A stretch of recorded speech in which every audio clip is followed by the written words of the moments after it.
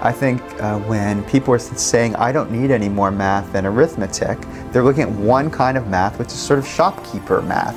And maybe they've had enough to be a shopkeeper.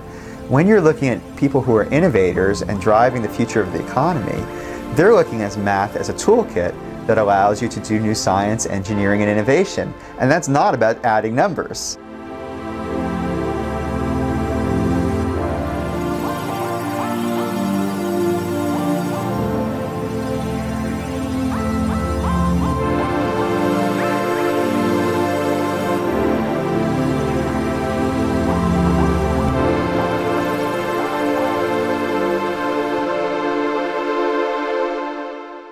You know, many parents and people have some images of what technology could bring, and they think it's fun, or it's engaging, or it's games, and all those things are nice.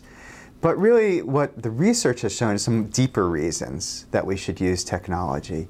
And one is the ability to bring concepts to life. When you can put the concepts in a digital, interactive, often dynamic or animated form, students are much more able to really understand mathematical concepts. And when they understand the concepts, they perform much better.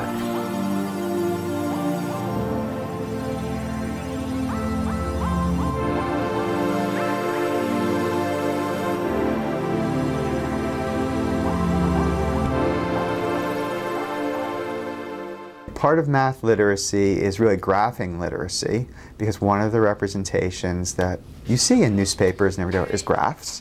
Part of it is being able to read tables and not just see them as piles of numbers, but see mathematical relationships in the tables. Part of it is being able to look at formulas in algebra and make some sense of that, and then to relate that to the events you're trying to explain or predict. And that's the storytelling. So what SimCalc really aims to do is connect these things in the experience of the students and the teacher. The space between the dots get bigger? The space between the dots get bigger. What do you mean? It like skips. I don't know. It doesn't between the one. The line is. Hold on, one at a time. Carson, finish your thought. Go ahead. The like dots are closer, and then once it gets faster, the dots are. Math is both about being able to express yourself, to communicate ideas, but it's also about, part of communicating, ideas. So if you're going to understand issues like interest rate, you need to be able to read mathematics, right? You need to be able to understand it as a language.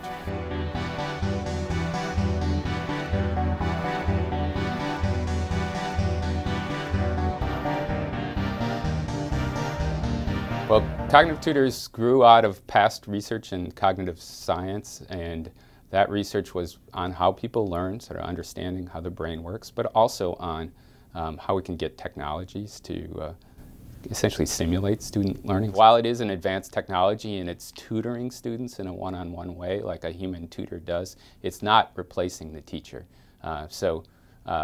It has this function of being able to zero in on those needs that a student has. Where are they struggling? And what do they not know? And gives instruction just on that. That's the technology component, but it's also embedded in a full classroom. So 2 days a week students are using this technology typically. Those other 3 days a week they're in a regular classroom.